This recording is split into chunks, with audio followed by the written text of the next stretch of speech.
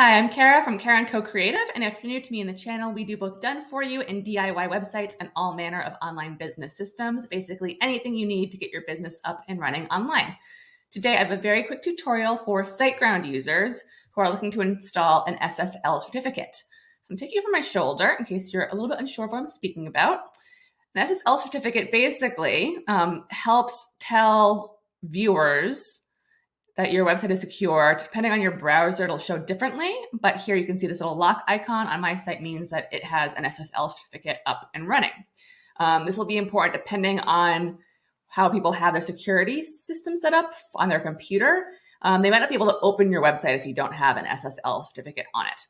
So in SiteGround, the way you add one is in your back end here, you go to Security, SSL Manager, and then all you need to do is select the domain that your website's on and then add an SSL certificate. You can see this site actually already has one, the Let's Encrypt wildcard.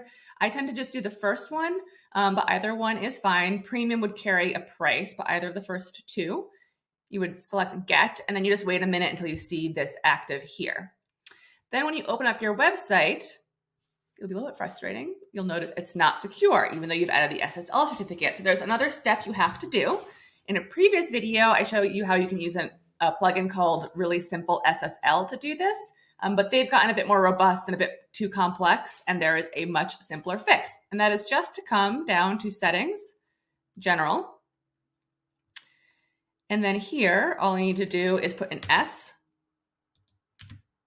in both of these URLs, HTTPS, HTTPS. Once you make that change and hit Save Changes, it'll log you out. It may log you out.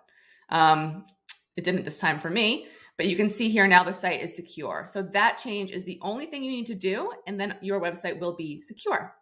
So that is a super quick tutorial. Hopefully you found it helpful. If you did, please make sure to drop a like on this video. And as always, you can subscribe to the channel so that you don't miss future tutorials. All right, thanks so much.